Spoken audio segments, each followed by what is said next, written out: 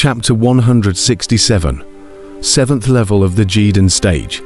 A dozen or so of Yan Yun's men were like moths to a flame, instantly flying away. Kang Tian looked indifferent as he took a step out and instantly appeared in front of Yan Yun, his stern gaze shooting over like a blade. Everyone instantly closed their breaths.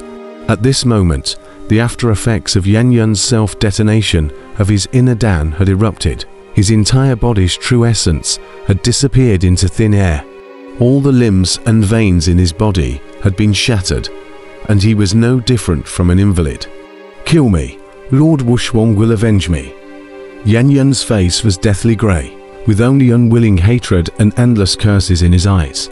When he blew up his 9 transformation golden pill, he had never thought of coming down alive.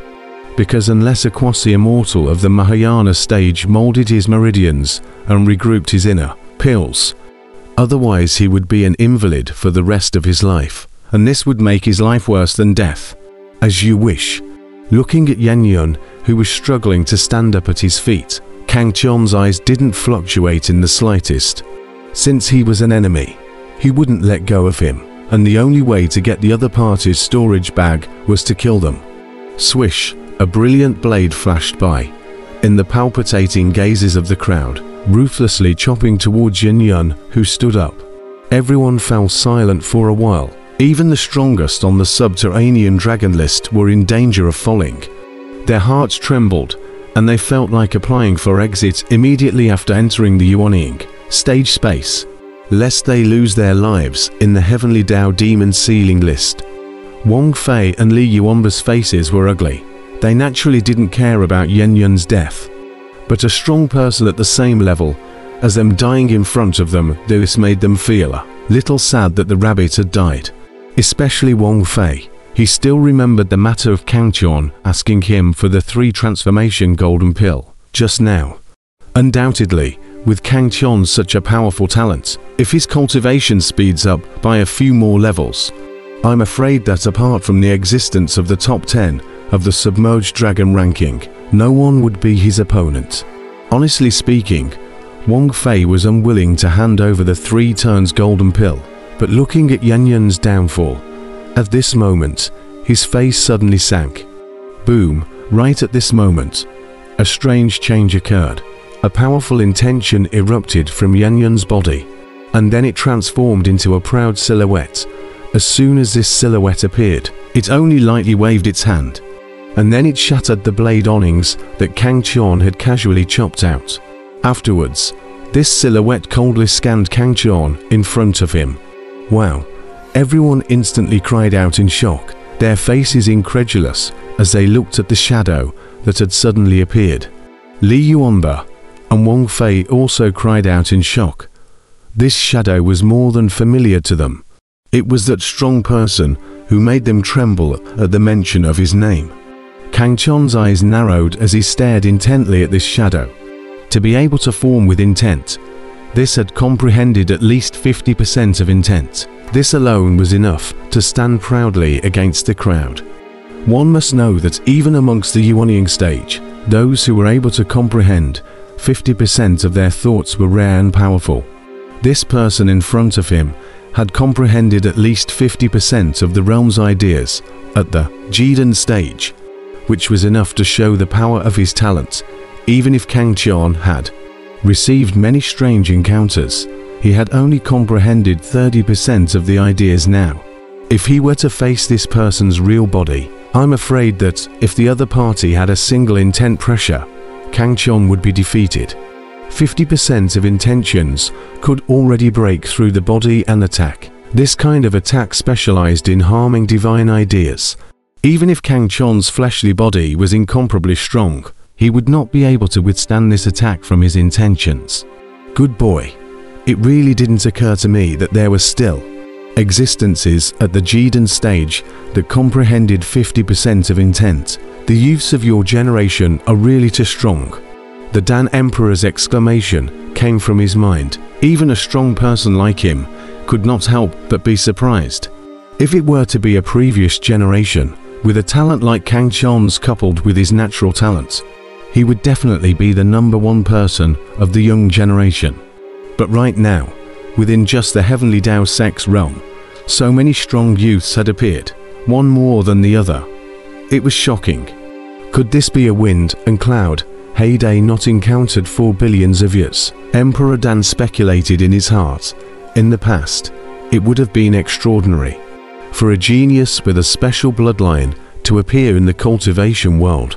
But now that so many geniuses had appeared in just a single Great Tang country, this was definitely not normal. Boom! A huge pressure rumbled down. The silhouette above Yan Yun's head stared indifferently at the heavens, and a passage of intent containing words converged from all sides like a torrent, spreading throughout the entire plaza. Kneel down, submit, and I will spare your life. An icy, oppressive, and indifferent voice resounded in the square, a supreme pressure spreading down from the sky. Everyone in the square immediately felt their bodies trembling.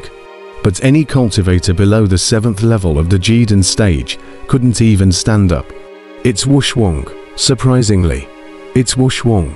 Wuxia actually left his intention on Yan Yun, worthy of being the second-ranked existence on the subterranean dragon ranking.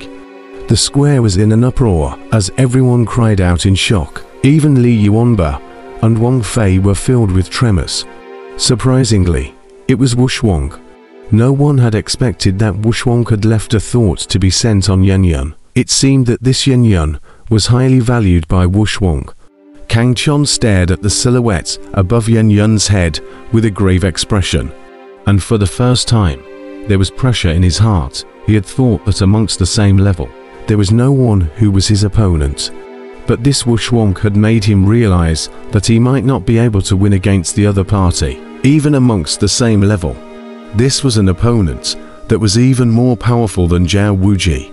Kneel, submit, or die, the cold, majestic, and indifferent voice came once again. Kang Chon's eyes instantly condensed. A supreme overbearing intent rushed up to the sky. He held a long black blade, and he locked all of his true essence into it.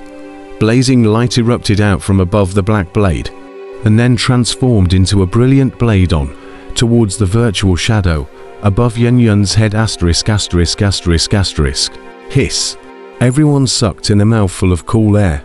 Kang Chon was simply too strong. Even when facing Wuxia, who was ranked second on the subterranean dragon ranking list, he didn't care in the slightest. Boom. The matchless blade ruthlessly slashed at the virtual shadow. The virtual shadow instantly roared out in anger. Yet even if he was peerless, it was only an idea. How could he be Kang Chon's opponent? With just one slash, the light of the virtual shadow dimmed and began to slowly disappear. Very well, dare to challenge my locked demon tower is your grave. An indistinct phrase came out, and the shadow slowly dissipated. Ha ha ha. Unless you apply to exit after entering the Yuanying space, you will surely die. Yan Yun laughed out loud, but his laughter came to an abrupt end as a brilliant blade on came and brought up his head to fly high. I do not fear any challenge. Kang Chon indifferently looked at the collapsed Yan Yun and slowly put away the long black blade, before putting away Yan Yun's storage bag as well. The square was immediately shaken. Everyone stared at the purple-clothed youth in the field with excitement and excitement. This was a young powerhouse who dared to challenge the peerless. They somewhat couldn't wait to head to the Yuanying space. It was obvious that before the demon-locking tower, there was bound to be a peak battle. Would Wuxia continue to perpetuate the myth? Or would the heavens create a miracle? Since you're looking for death yourself, it saves us from having to do it. Li Yuanba glanced at Kang Chon from afar.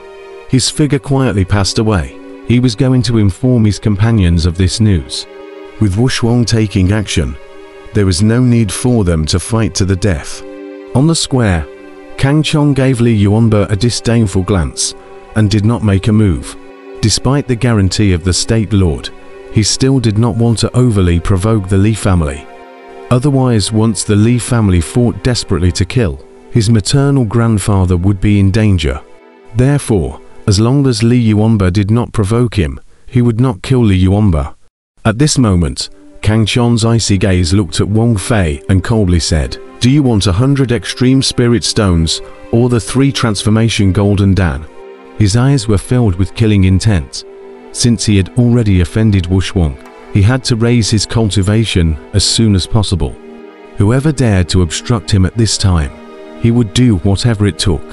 Feeling Kang Chon's icy cold eyes, Wang Fei's body trembled. Then he smiled awkwardly and said, "Brother Kang Chon is really powerful. This 3rd transformation golden pill is given to you by Mr. Wang."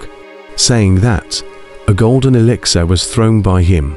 Kang Chon caught it with one hand, and then took out 100 extreme spirit stones from Yanyan's storage bag and threw it to Wang Fei, indifferently saying, "I will not pay any attention to the matter between you and Wangshan, so feel free to rest assured." After saying that, Kang Chon and Wangshan left together. Just now, Kang Chon had asked Wangshan if he wanted to kill Wang Fei. He could see that these two had hatred. But unexpectedly, Wangshan did not agree. He wanted to behead Wang Fei himself. Since this was the case, Kang Chon wouldn't force him. Anyway, the spirit gathering fruit and the 3 revolutions golden pill had already arrived, and he was going to be in seclusion for the rest of the time to cultivate.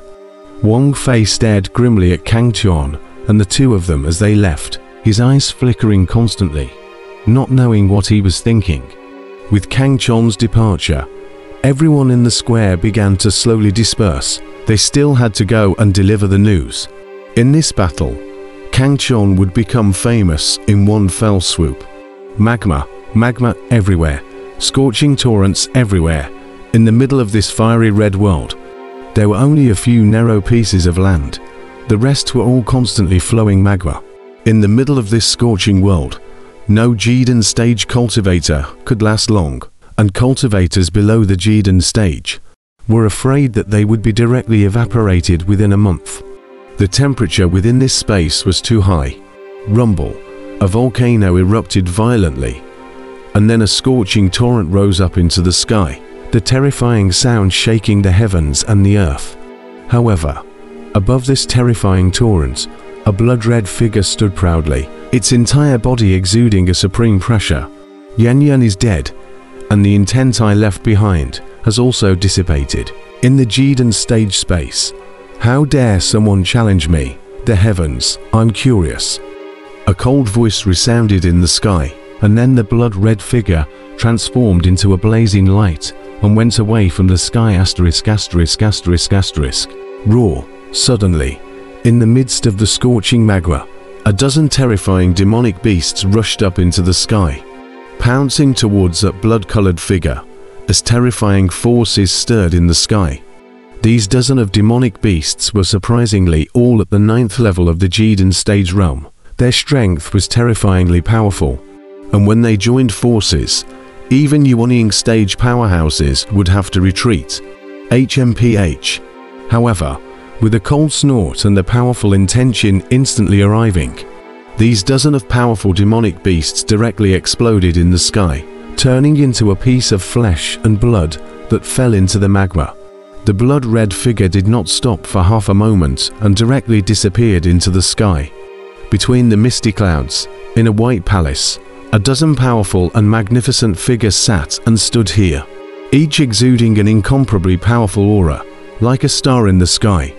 Above the plaque of this palace, 3 large golden characters shimmered and glowed. Heavenly Tao Palace. The Heavenly Tao Palace. This was the center of power of the Heavenly Tao sect and the symbol of the Heavenly Tao sect. Only the Heavenly Tao sect sealed elders could come here. At this moment, the Heavenly Tao sect's patriarch then appeared in the hall with a dozen or so sealed elders, and they looked at a 4-sided crystal body in the center of the hall, their complexions filled with astonishment. On top of this 4-sided crystal body, the scene presented was precisely the scene in which Kang Chon had powerfully killed Yanyan and had annihilated Wuxia with his sword. As the young powerhouses on the potential dragon ranking, each and every one of them received the attention of the Heaven's Path sect senior management. So ever since the Heaven's Path sect acceptance ceremony had begun, The Heavens Path sect sovereign and a dozen or so sealed elders had been paying attention to them at this point in time. Of course, things like this only existed in this session of the Heavenly Tao sect's apprentice ceremony, and in previous sessions of the apprentice ceremony, there was only one seal elder paying attention.